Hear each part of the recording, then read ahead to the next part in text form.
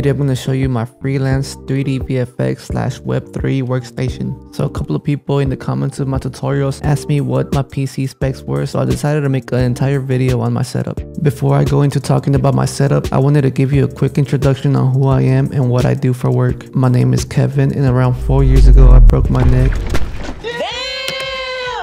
And at the time, a friend and I were running a small media company that did video production, web development, and graphic design. The accident left me completely immobile for a couple of years until I started to slowly recover and used that time to learn 3D and VFX. I have now done countless music videos and jobs for brands like Sprint, Undefeated, Aura, Smart Rings, United Way, Yeezy, and Gap Collab, and have even done internal small animations for Nike. I am currently working on a couple of NFT projects, one of them being my own. Consider joining my Discord where I can answer any questions you might have and where you can see more about that project. It's pretty cool in my opinion. And without further ado, let's get right into the desk tour. So powering my whole setup, I have a very decent PC with very realistic specs that allow me to do a lot of 3D rendering and layers stacked on top of layers of up to 6K video sometimes.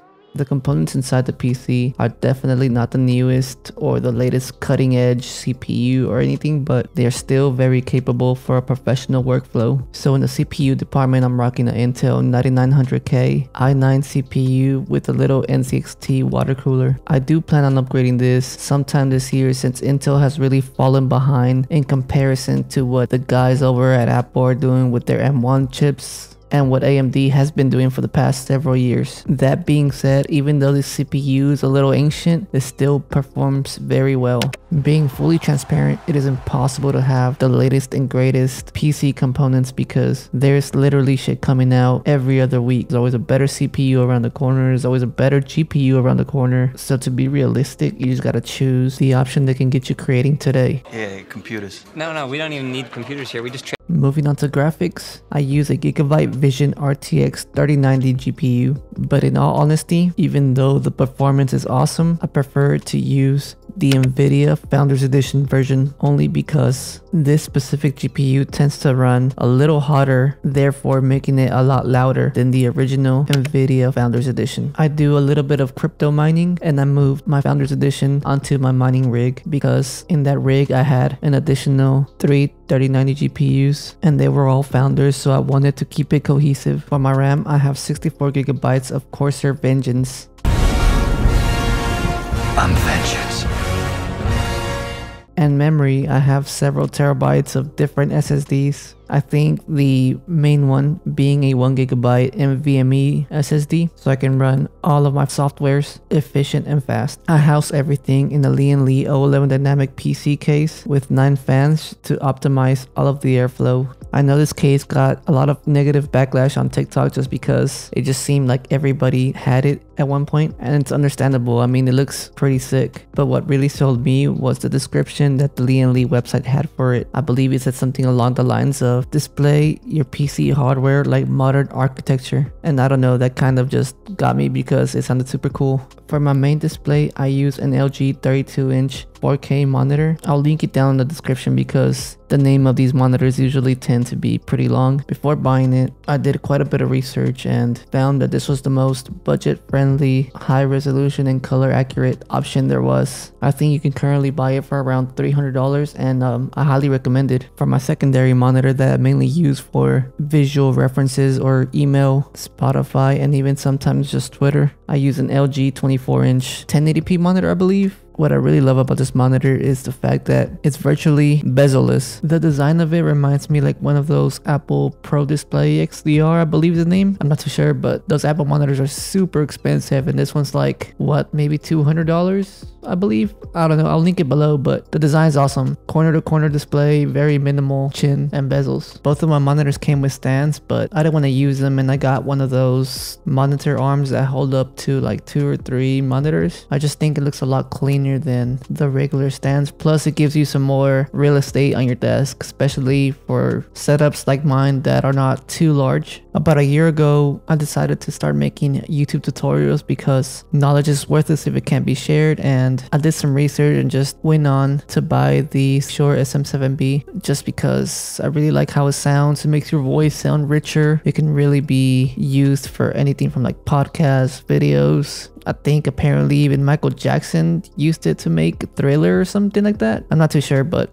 it convinced me to buy it, and I'm really pleased with it. Holding up the microphone, I use a Blue Compass, which apparently is not as good as the Rode PSA-1, but in my opinion, this microphone stand looks absolutely the best. Powering the SM7B, I use one of those Focusrite Scarlett 2i2, I believe it's called. And if you know anything about the SM7B, you know that you need one of those cloud lifters, which I hid somewhere under my desk. And for my headphones, I really don't use anything fancy, just some regular Audio-Technica headphones that sound very good in my opinion. The only complaint I have is that they kind of squeak a little bit if I move around while wearing them, which is a little weird, but the audio coming from them is actually very good, and I believe they're like $40. I'm not too sure, but just like everything else in this video, I'll link it down below if you want to take a closer look at them. Moving on to my computer peripherals, I use a Keychron K2 for my keyboard. I saw a bunch of people have it like on Instagram, and like I think MKBHD has one. And a Keychron K2, I believe. And it's got a bunch of custom keys, and it's nice and heavy and metal. And I don't know, I really like the look of it, and I like the clickiness of it. The only thing I don't like is that it is a little loud. I believe I have Cherry MX Blue switches in there, whatever that means. I'm not too much into keyboards, but this one just looks right, feels right, and it's relatively cheap. They're cheap.